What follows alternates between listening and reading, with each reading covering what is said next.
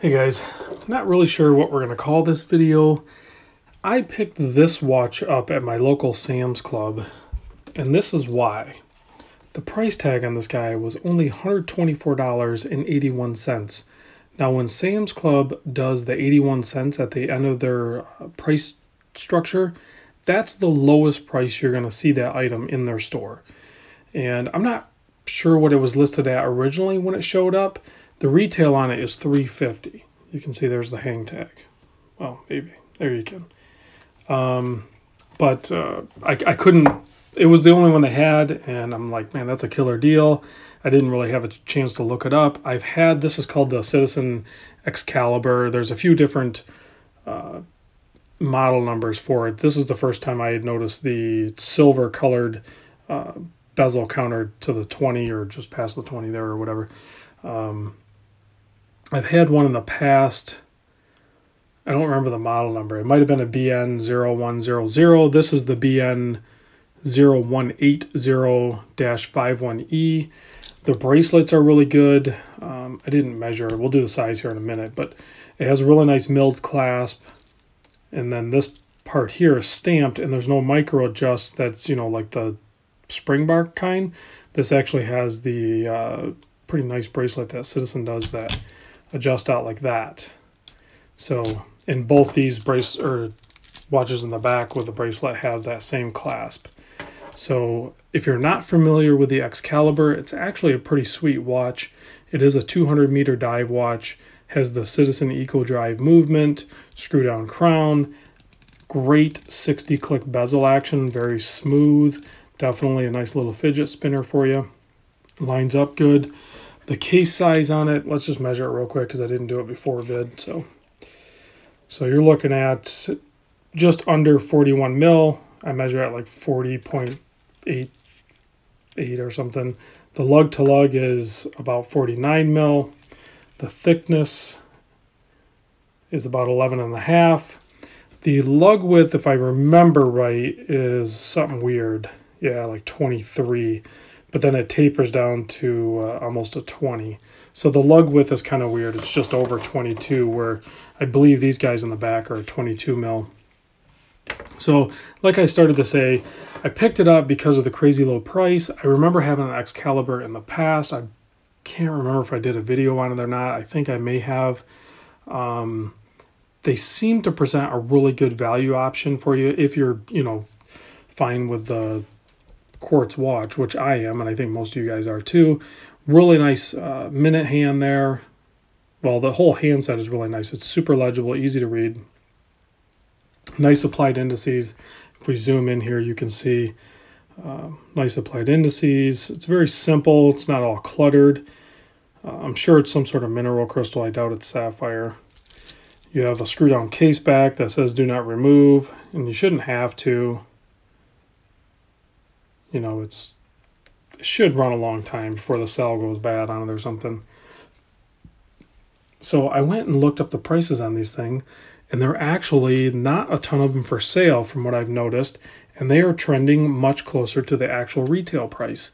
So I don't know if they discontinued this model, and then the prices are just kind of being adjusted as the inventory dries up, but the Excalibur watch is actually pretty slick. So if you guys are looking for one, you might want to do a little bit of research on it and figure out, you know, a good time to buy it. Because on wrist, it wears great. The bracelet is super nice. I didn't size it, but it's easily a really nice everyday grab-and-go quartz watch. It's going to be super accurate.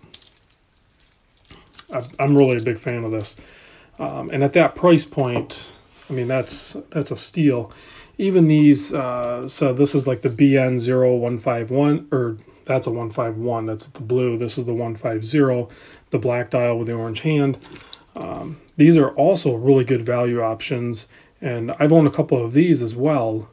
I'm not sure I had one on bracelet, though. I think I always had one with the strap, because that is the most common way you find these. Most cases, you'll be able to pick one of these up for like pretty cheap, $130 for the watch, but it's going to come on this strap, which is okay, but it's not as good as the metal bracelet is. So, and it has the same style clasp, and it's super comfy. So I believe this might be like a 43 or 44 millimeter watch. I can't really remember. This bracelet's a little tight on me. You can see it's choking me. So I'll get it off before I get wrist claustrophobic. This was a used watch that my buddy Doug sent in. Actually, I could adjust it a little bit with that dive extension. There. Now it's not choking me. So you can see it wears great on wrist. Still super accurate. Really nice supplied indices. Offset crown, which you guys know I'm a big fan of. All of these watches have great lume.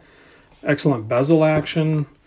And again, these watches, like I said, you can pick them up still for like $150, $130, something like that, but it's going to come on the strap. And then if you can find the bracelet for these guys, I think the bracelet alone is trending at around $100.